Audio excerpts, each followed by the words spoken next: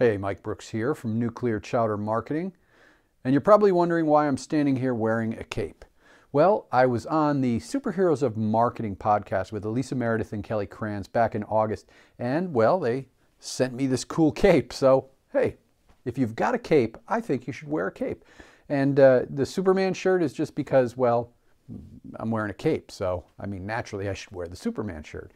Anyway, there's another reason why I'm wearing this. See, today I'm going to show you really quickly how to create a Pinterest image using Canva.com. Now, Canva.com is a free tool for you, and it makes it super easy to create really cool Pinterest images. And I'm going to use this cape here to, a picture with me in this cape, to create a Pinterest image as an example. So I hope you enjoy this. Pinterest is a really, really powerful social media platform. Images are huge on social media and on the internet in general. They always have been and they always will be. And you should definitely be checking out Pinterest to drive traffic to your website. We'll talk a lot about that coming up in episodes in the future. But right now I'm going to fly away and show you how to use Canva to create a Pinterest image, and you'll do it in a flash. Welcome to this video. We're going to do a very quick Pinterest design here in Canva. Lots of tools you can use, lots of apps and tools you can use on your desktop, but we're going to talk Canva today.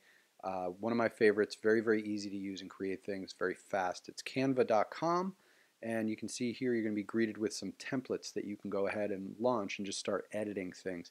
And you can see you have social media templates, but we're going to hit more.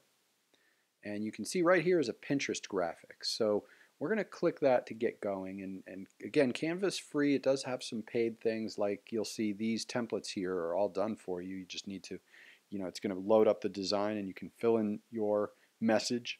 You can add text to it. You can change background. You can upload your own images. They even have some premium things, like this one is going to cost you maybe $1 or $2. But for the most part, everything here, a lot of the things on here are free. We're going to go ahead and we're not even going to use the templates, the background, the layout templates. I'm just going to do something really simple. I'm just going to pick a color. For this purpose, I'm going to pick something purple because my colors of my business are purple. And then I'm going to upload an image. I'm going to upload my own image, and I'm going to go grab this. There it goes. I'm just going to drag it over here. You can see it's obviously me in a cape. Now I can make it a little bit bigger. I can make it go off the page if I want to bleed it over to the edge. Maybe I will do that. Maybe I'll get my logo in there. Make it a little smaller. There we go.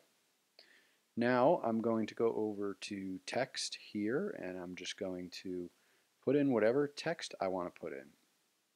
And I can put in just simple headlines if I'd like, or I can put something a little more fancy.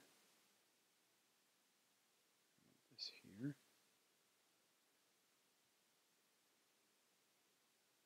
Think of something fun to say. Go ahead and maybe put in my logo down here. Tilt it a little bit here. There we go. Maybe I'll make myself Nuclear Chowder Marketing Man.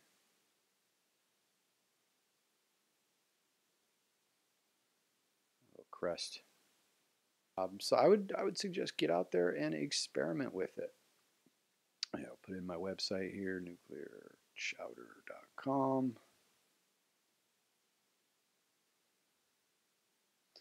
So now I got a pretty cool image. I can go ahead and download this. I'm going to save it to a high quality image. And super easy, super fast to do. You don't need to be a graphic designer. And again, I did this without having to pay a dime for it. So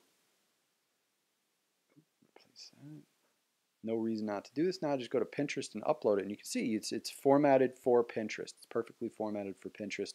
So get out there, get to Canva, and start experimenting with things. Create some images, have some fun, and utilize that powerful tool that is Pinterest.